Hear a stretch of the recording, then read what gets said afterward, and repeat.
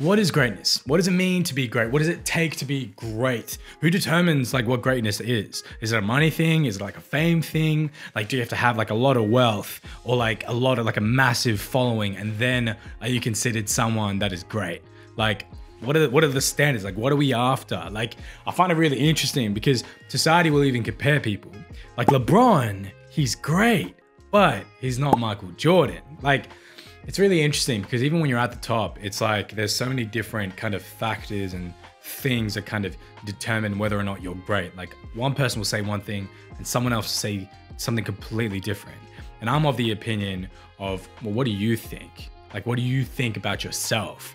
And so I love talking about this idea of greatness. Like, don't even get me started on like, you know, Novak, Federer, and Nadal. Like, don't even get me started on those three. But it's just something to really just think about, because if it's different people that are saying different things, I think it's the most important opinion and the most important criteria to kind of hit is your own.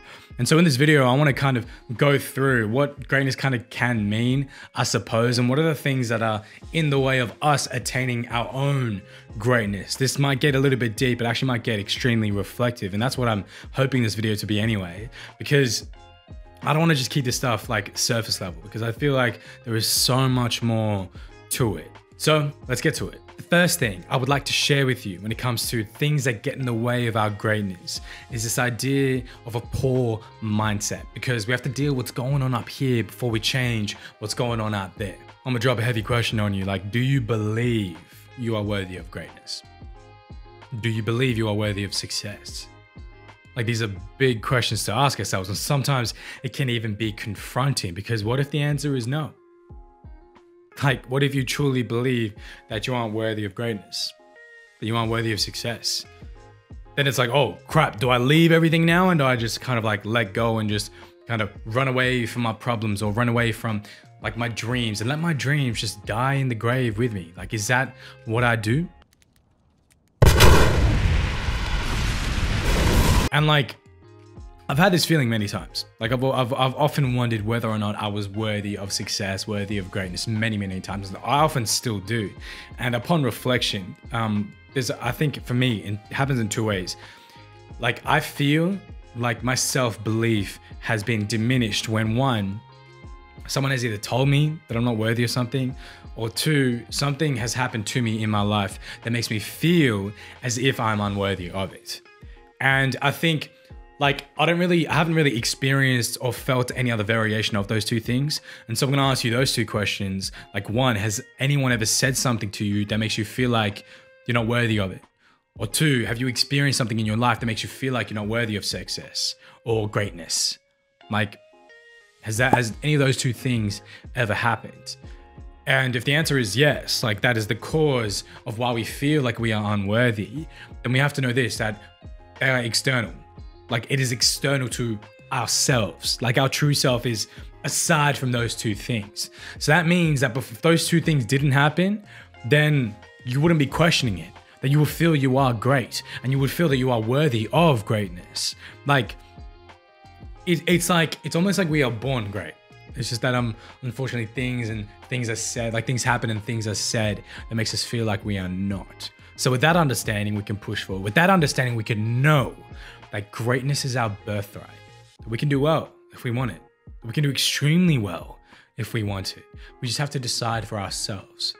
And yes, it might take a lot of thinking. It might take a lot of like negating what people have said and negating our experiences, and then negating how we felt in that moment about ourselves that make us feel like we are unworthy.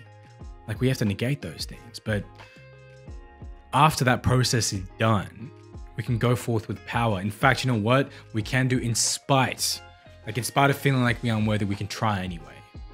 But the reason why I feel like this is so important for us to mention and so important for us to talk about is because ultimately at the end, right, when it comes to execution, like that last shot in a match, right, when you're up ahead and you're trying to execute and like close off the set, right, it's up to how you feel about yourself. At the end, it's a mind game. Like, when Fed and Nadal are on a court, they're not battling, like their skills aren't battling, right? Like, their mindset's battling. right? It's not how good a person can hit a forehand or a backhand, right? It's what's going on up here. This is the game that we all end up playing in the end anyway. So that's the first thing. Like, poor mindset gets in the way of our ability to achieve success. So work on talking to yourself positively, right? Like, literally just hype yourself up and like convince yourself that you are worthy of success, because you are, my friend. The second thing that gets in the way is the lack of clarity. Like, how do you define greatness? Is it in wealth? Is it in fame? Like, define it for yourself. Like, what does it mean for you to be great? Like, I need you to get really clear on this, because if we don't, then what it means, it's almost like as if we booked a plane ticket. That reminds me, I need to book my flights. But like, it's almost like as if we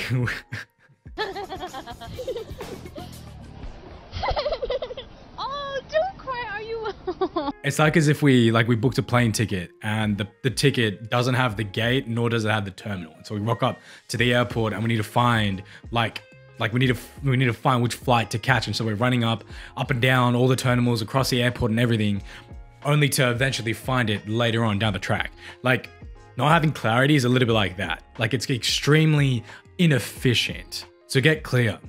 Are you after wealth? Are you after like healthy relationships? Are you after like a positive family? Like, what are you after? Define what greatness means to you. Another thing that gets in the way of our success is we put short term over long term. I think like many people, we fall into the trap of thinking that we have time. And before you know it, we end up being old and yet still like have not yet taken a step to achieve those goals that we wanted to. And at that point in time, we have a body that's too old and too frail to continue. I still remember when I read that quote from Naval in 2020 when he said this. He said, all self-help boils down to choosing long-term over short-term. And that, my friends, is the challenge. Because we can press snooze in the morning, we can scroll through our phones for hours on end. We can leave that assignment till last minute. We can do all these things because it's an easy decision to make. In fact, it's almost like as if there's no decision at all. It just automatically just happens. But every single time we make those decisions, every single time we let those things happen, we put our long-term success on hold. And the way our mind works, it convinces itself that it's not a big deal. No biggie. Right, it'll get done eventually. Oh, we'll get that success eventually. Greatness will come eventually. Like, our mind just convinces itself that that is just how it's going to be. But if we forecast our mind 1, 2, 5 years in advance, that's when we can see the price being paid, and we lose out. So my ask of you is that you choose long-term over short-term. And I know it's hard, so do it more often than not.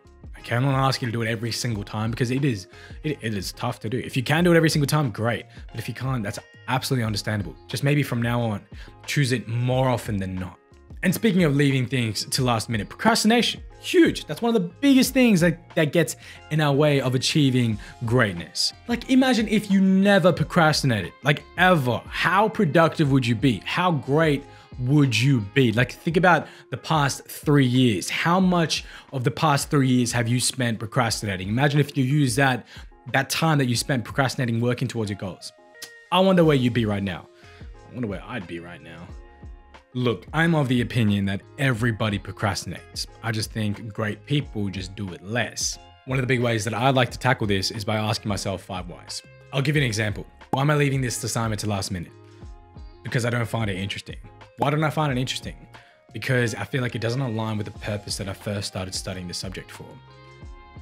Why doesn't it do that? Because it is completely irrelevant to the subject. Is there any other reason? I actually don't want to do the work. Why? Because it's a lot of work. So actually, really, 1, it's because I feel like the assignment is irrelevant, and 2, it's because I'm also not wanting to do the work. Like, for me, like, just naming those 2 things, it kind of just brings it to the forefront of my mind, the reason, like the proper reason why I'm procrastinating. It's not because I'm just leaving things last minute just in general. It's because, like, I just want to make sure that I'm doing meaningful work because that's what I value. And 2, I just don't want to be working hard because maybe I'm a lazy person, right? Maybe I need to learn to work a little bit harder and just put my head down and get the work done. Like, me just naming those 2 things is kind of just, it kind of like eases the tension when it comes to actually doing the work. May not solve the whole problem, but at least for me personally, it's something that gets me started. Now we know that greatness takes a lot of time and effort, as well as undivided attention. In other words, we need to learn how to focus, especially for long periods of time. And so I've made this video right here that you can check out that goes through a few ways that can just help you focus a little bit better.